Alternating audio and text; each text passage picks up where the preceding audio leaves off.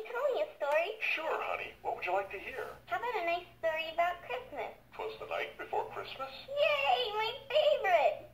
'Twas the night before Christmas, when all through the house not a creature was stirring, not even a mouse.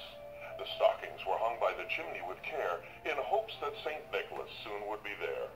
The children were nestled all snug in their beds, while visions of sugar plums danced in their heads.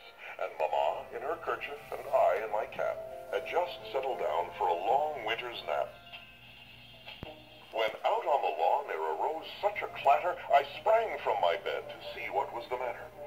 Away to the window I flew like a flash, tore open the shutters and threw up the sash. What'd you see? What'd you see? Settle down, settle down.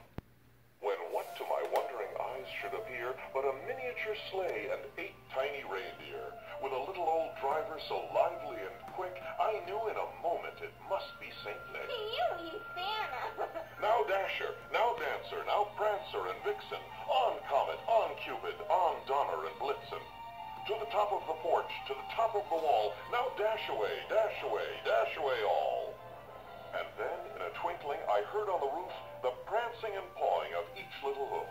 As I drew in my head and was turning around, down the chimney St. Nicholas came with a bound. Wow, and then what? Oh, we're just halfway through the story. He was dressed all in fur from his head to his foot, and his clothes were all tarnished with ashes and soot.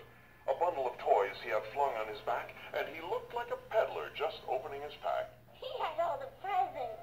His eyes, how they twinkled, his dimples, how merry. His cheeks were like roses, his nose like a cherry.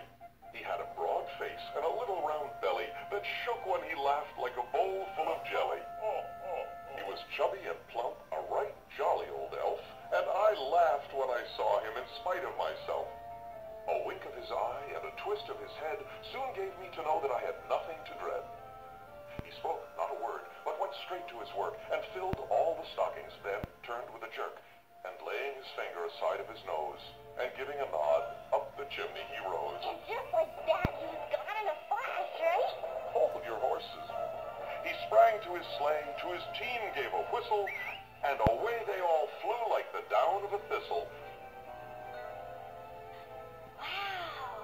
But I heard him exclaim, as he drove out of sight, "Happy Christmas to all, and to all a good night. Ho, ho, ho, ho, ho, ho." Wow, Daddy, that was a great story. Oh, glad you liked it.